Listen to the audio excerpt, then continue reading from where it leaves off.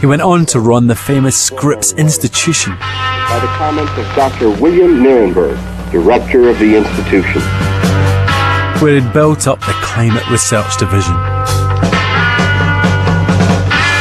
And he was a Jason.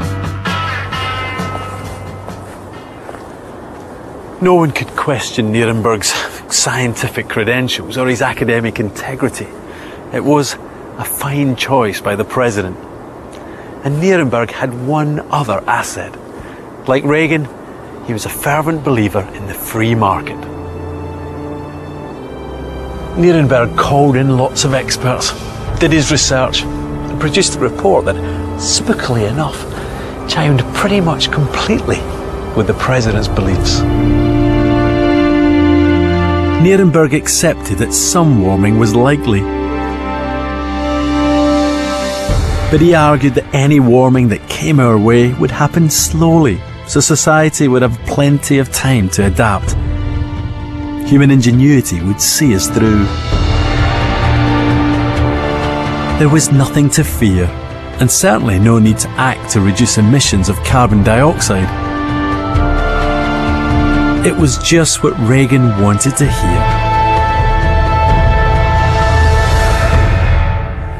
Presidential aide repeatedly asked a leading climate scientist how long before global warming becomes a major problem.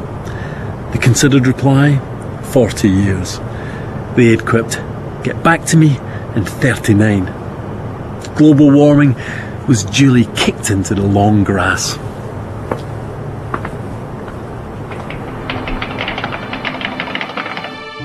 And at this stage, in the early 80s, it was easy to sympathise with Nierenberg's view. Global warming was still just a prediction, and the science was in its infancy, so no one could be sure how big a problem it was going to be. And all around there was evidence from history that a changing climate was really nothing to be frightened of anyway. After all, it's something humans have always had to cope with. You only have to drive out to the edge of the Californian desert to find clear evidence that climate varies naturally. I'm standing on the edge of an ancient waterfall. It might be dry, barren rock now, but thousands of years ago, a roaring torrent of water cascaded its way through here, carving out this massive ravine. But that water has long since gone.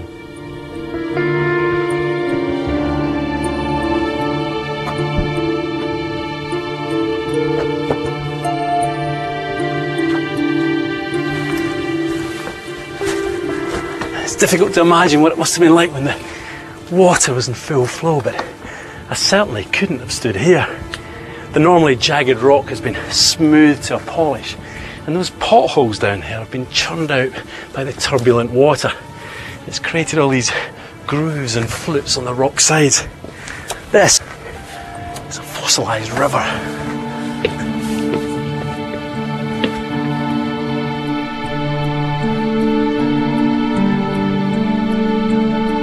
But it's not just a geological relic. There's plenty of evidence here to back up Nierenberg's case. I bring my students here, not just to show them the river-sculpted rocks, but for something else equally intriguing. The clues are all around, like these small flakes of dark volcanic glass called obsidian that Native Americans used to fashion arrowheads and spear points. And art like this over here, carved into the rock. It looks like an elk or deer of some kind. It's all evidence that a large community lived and worked around the river here. In fact, if you stay here long enough, you can just imagine them chipping away under the veil of the spray and the roar of the falls.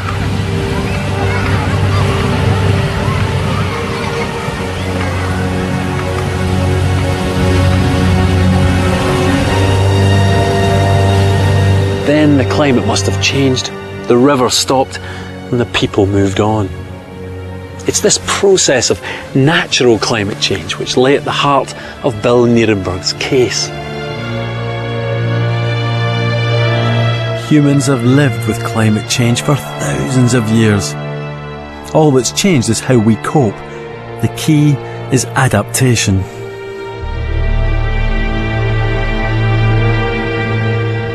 In the past, when the rains went, so did the people. Today, we can do much better than that.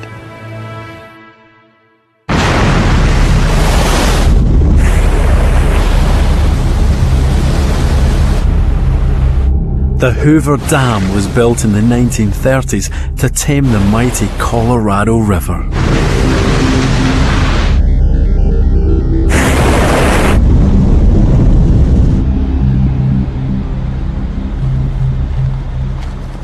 If you ever wanted a symbol of what human ingenuity and sheer bloody mindedness can achieve, then this is it. It's just a bit unnerving to think that behind this concrete wall there's 100 miles of lake.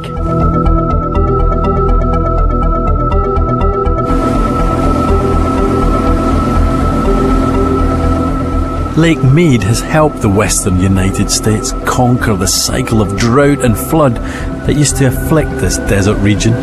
It's a powerful symbol of our ability to ride out climate change, especially when you realise that today the lake is in the 8th year of a major drought. As you'd expect, the lake level has dropped. You can see a band of light-coloured rock that's been exposed as the water has fallen.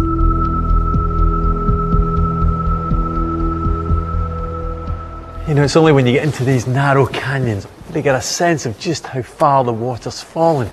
This light-coloured rock here is what was once covered by the water, and it stretches up for about 100 feet. It's like a giant bathtub ring.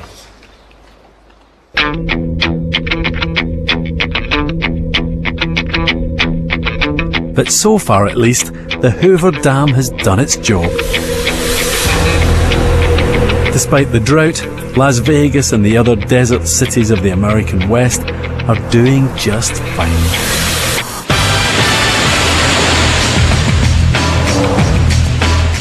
You know, the lake level was always yo-yoing up and down. In the 1980s it reached its highest level, and then in droughts during the 1950s and 1960s the level was way down here. But even in those really bad droughts, the lake never ran out of water. For 70 years, Lake Mead has kept the American West supplied with water.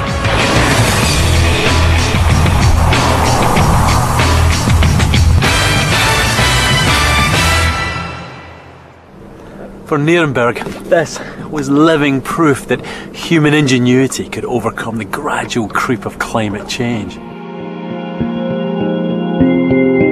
Modern society, far from being ever more vulnerable to climate change, was actually more robust than it had ever been. So there was no need to fear climate change.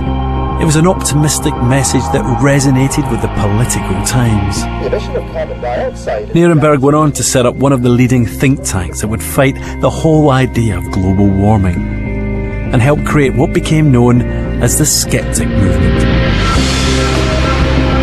The global warming skeptics argued that the Earth's climate system was simply too vast for humans to change. They claimed that there was still very little evidence humans were causing the climate to warm up.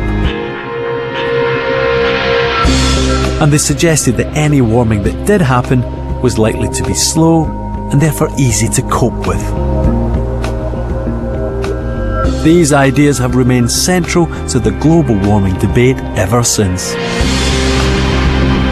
But as the 1980s advanced, all three arguments came under sustained scientific attack. What shook the skeptics' argument was some more of those ugly facts. And by the mid-1980s, ugly facts were piling up at an alarming rate. Ugly fact number one would challenge the reassuring notion that climate change would be slow and therefore easy to cope with.